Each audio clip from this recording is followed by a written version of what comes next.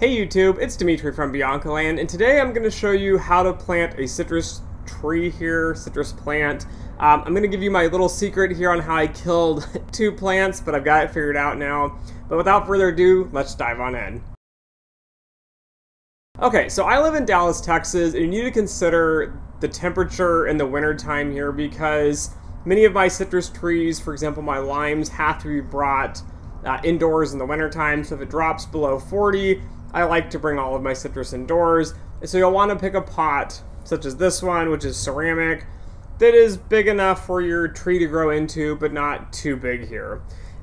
Typically every 2 years you will up pot by basically one size, which is typically like 2 gallons. So I believe this is like a 3-gallon pot. We are now going to be up potting into a 5-gallon pot, and then in 2 years we can upgrade from a 5-gallon pot to a 7-gallon pot, or you can move them into the ground if you'd like to tarp them. So the biggest secret here for me is going to be the roots here. So watering is always a challenge in itself. If you overwater a citrus and it sits in the water, which is what happened to me, your plant will die, you'll get root rot, and you will no longer have a citrus tree.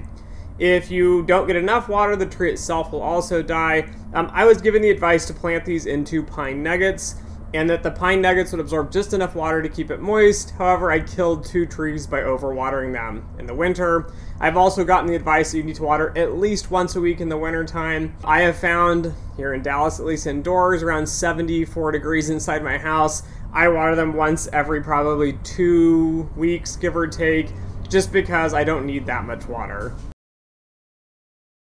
So the secret for me on getting these citrus trees to live and survive and thrive here in Dallas is going to be the soil itself. So you can go down to your big box store, but I would just buy soil. Do not try using pine nuggets. I gave it a shot. I mixed my pine nuggets with a little bit of sand and dirt, and even some potting mix, trying to really get the optimal blend here.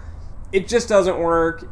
It creates issues with the watering of the tree. It's either too wet or not wet enough, and the timing gets weird on it. I just found it way too challenging and far easier just to buy a mix at the store. So what you're going to want is going to be a cactus, palm, and citrus mix here.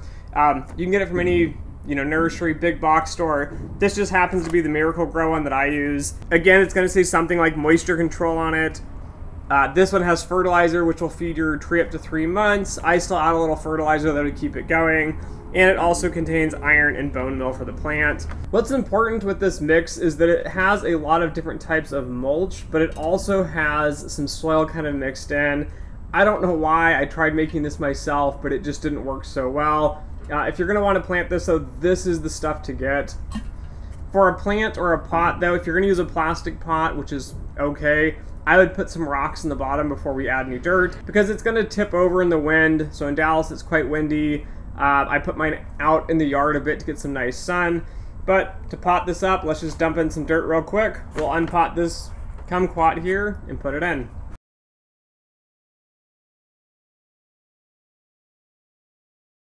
So after I pour a little bit of dirt in the bottom and get it the right height that you want it, you can add dirt and take dirt out.